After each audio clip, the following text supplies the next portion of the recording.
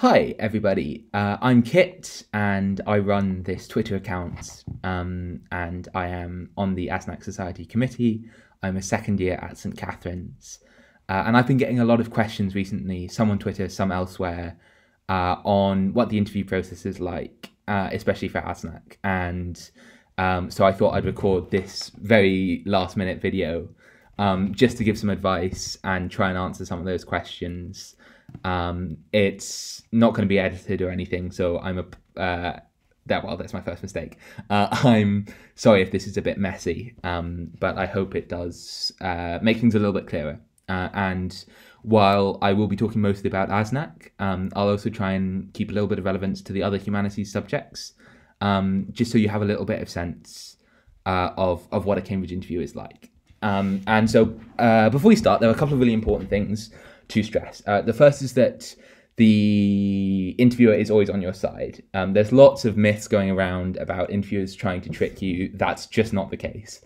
They are always trying to help you and try to see what you'd be like to teach. So if you make a mistake, very often your interviewer will try and lead you in the right direction, like they would in a class. And so don't be afraid of your interviewers. They genuinely are trying to help you. They're on your side.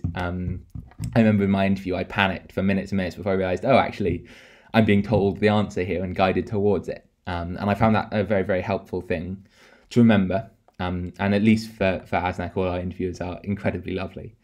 The next thing is there's no perfect way to go into an interview.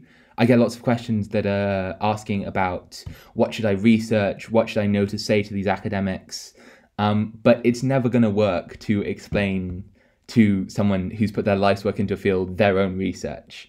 They care much more about you coming across as engaged and interested in your own things. And, you know, even if it's something your interviewer knows nothing about, they're here to teach you. And so really what they want to see is you invested. And then the last thing before I go through some more specific advice is that it's okay.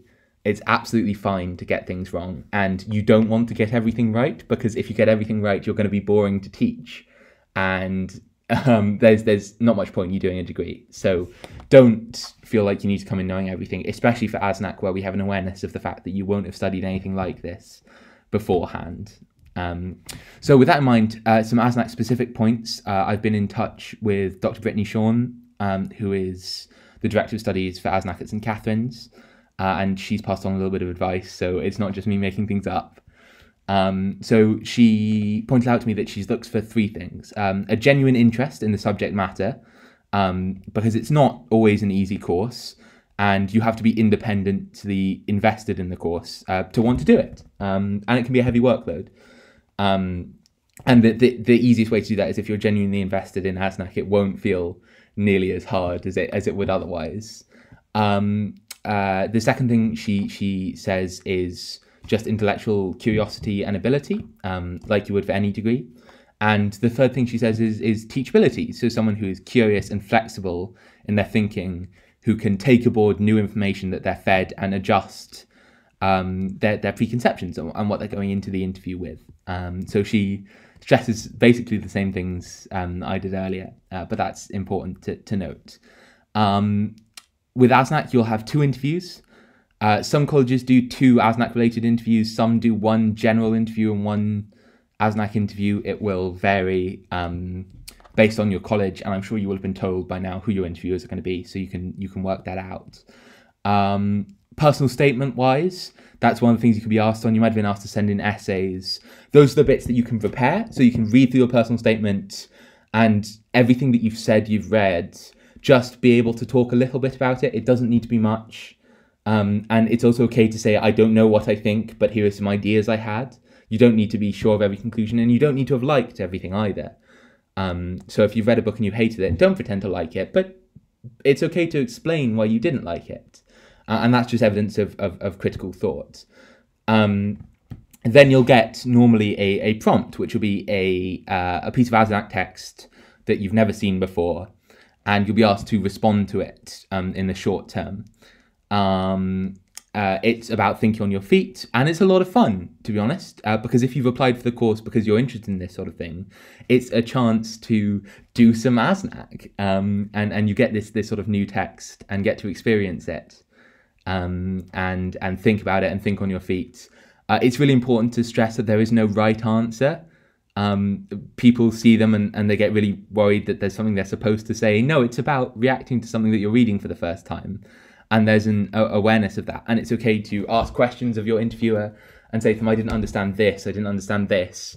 And in some ways that makes you a very good student, because it's, no one wants to sit there in the back of a class not understanding anything and not saying that they don't understand. You want to inquire and question and find out things you don't know. And sometimes that can lead onwards to more broad discussion. They're not challenges. They should leave you wanting to do more. They should leave you engaged in your subject. And honestly, this is so easy for me to say, but they're a lot of fun. You can be incredibly nervous beforehand, and I know I was, but once you get in there, if you actually engage in them and think about what you're being told to do, they're a lot of fun, and they're responsive. They're just a chance to talk to someone who knows tons about your subject and maybe ask that question you've always wondered about. So you just relax as best you can. I know I couldn't. And try and have a lot of fun with it. Be responsive. Be yourself. Don't try and pretend to be someone that you're not, because who you are is going to be a lot more interesting than the ideal of the perfect Cambridge student or whatever. And feel free to pop me any questions beneath this video. Feel free to ask anything more that you'd like to know. Just have fun with it. Enjoy it. And don't come into it planning anything. React, see what comes, and what you're asked. And enjoy it.